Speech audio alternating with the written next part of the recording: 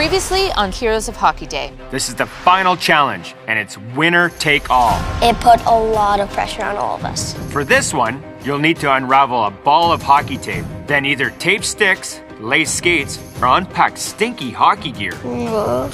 It all ends here, at the massive pile of brand new gear. From this, you'll pack as many bags as you can for Project North, a non-profit group that gives children a chance in Canada's North to play hockey. Ducks, as winners of the last challenge, we've given you a 2-bag advantage. Pack the most bags, and you become the Heroes of Hockey Day.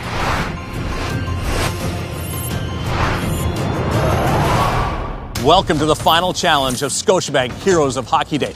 First up, the Halifax Tassa Ducks. Quack! Quack! Quack!